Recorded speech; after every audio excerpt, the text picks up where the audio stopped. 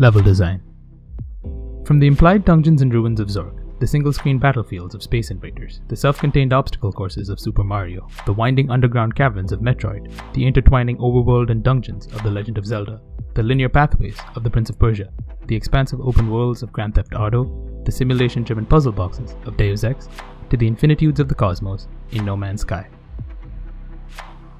We've come a long way, but what have we learned? Do we have anything resembling a history of this evolution? Indie game dev and level designer Robert Yang has, in this talk at GDC, and in his blog posts over the years, spoken about this subject at length. There are a lot of tools that game designers can use in order to elicit the emotions they want from their players. Narrative, art aesthetic, soundtracks are some of the ones that jump to mind, and no doubt these are powerful tools.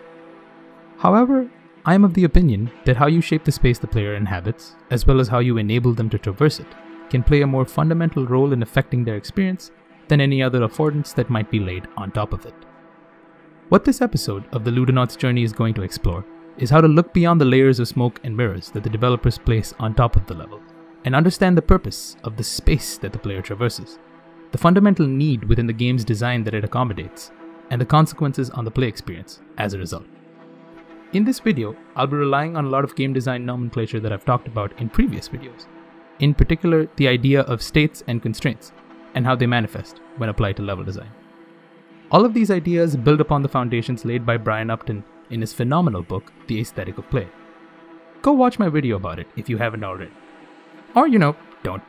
I'm not the boss of you. Video game levels are elaborate constructions that mimic the properties of space and time. When you boil away a game engine to its fundamental constructs, what you get is a tool built to engage the sensibilities for a time in the exploration of virtual spaces and abstract concepts, whether it be on part of the designer or the player. The paramount consideration to my mind is how the player will experience the level as it progresses. As the player moves from point to point in the level, carrying out their objectives and accruing new ones, they will constantly encounter new instances of what Brian Upton calls a crux, a mismatch between their desired state of the game and the game as it exists currently, that brings with it the possibility of failure to achieve your goals.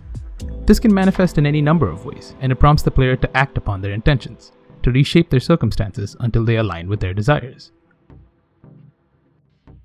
I spent some time looking at the kind of games I play, which tend to be single-player system-driven games that give the player a variety of tools in order to achieve their goals.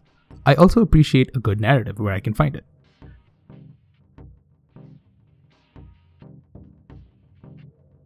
What follows is a list of what I think are common patterns that more or less every game that matches the description I just gave borrows from to varying degrees in their level design. Think of the level as a collection of separate states, where each position that the player could be counts as a new state. In this pattern, the access to new states is dependent directly on how the actions of the player interact with the levels and the elements embedded within it. There is skill involved in transitioning between states, as there are active elements of the level that might change in the process, creating uncertainty in the player and forcing them to make decisions. These are the types of levels I personally find most engaging and the most interesting to talk about, as they involve a direct feedback between the gameplay and the level, though a good game takes more than just this.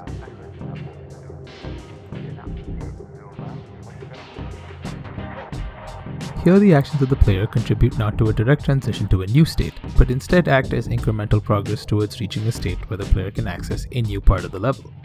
These usually depend entirely on external constraints and systems not related to the level space itself, though successfully completing these challenges might require the player to have an understanding of the space as well. Lots of MMOs, open world, and action or FPS games tend to use this type of structuring, as it makes a lot of sense when you factor in mechanics like combat systems that allow you to create challenges that boil down to kill X number of enemies to progress. Seen most plainly in genres like adventure games, the purpose of this style of design is less to engage you with the space that the player traverses, but rather to emphasize the narrative and aesthetic affordances laid on top, like art and sound, as the player moves from state to state. This isn't restricted to adventure games though, as almost every game at some point requires you to pick up a key that is a quest item that unlocks a door somewhere else in the world. Here the constraints have less to do with systemic aspects of the game, but rather are drawn based on the circumstances dictated by the narrative. This pattern is appropriate for engaging the player in ways that have less to do with mechanical complexity, or when you want to provide some padding in between moments of high intensity. Seen in games like Minecraft and Don't Starve, here the level exists less as a space to be traversed, even though the player might do so in order to reach their objective, but rather a toolbox which enables player action. The need to harvest resources act as the constraints that define the player experience. They serve both as stepping stone and canvas, allowing for the player to invent new objectives for themselves on the fly, based on what they see in front of them. Thus, the states here are defined entirely by the player's goals. This allows for the player to achieve things that the designer could have never predicted, given a robust enough toolbox.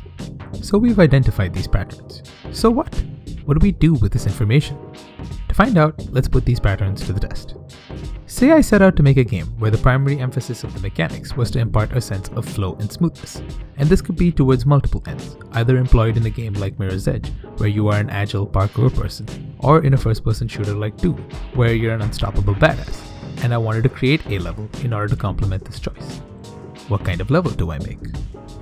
If you're thinking about flow, one way to express it might be about making the play experience about navigating obstacles that don't provide much of a challenge when considered individually, and hence don't hold much consequence. Jumping over an individual pit in Mirror's Edge isn't that challenging, but when put together, provide the challenge to the player of completing all the necessary actions in the most efficient way. In other words, using failure as the goad to poke the player towards doing things the right way.